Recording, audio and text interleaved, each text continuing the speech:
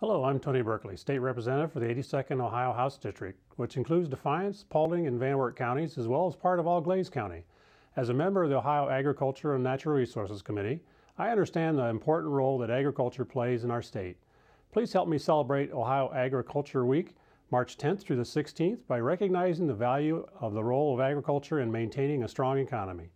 Before the planting season, each year, many Ohio farmers seek to finance their operating costs. AgLink, a program that reduces interest rates on loans and credit lines, approved by banks and other lenders, saw an increase in their maximum loan amount last summer from $100,000 to $150,000. I look forward to seeing our state continue to invest in agriculture and support an industry that employs 1 in 7 working Ohioans.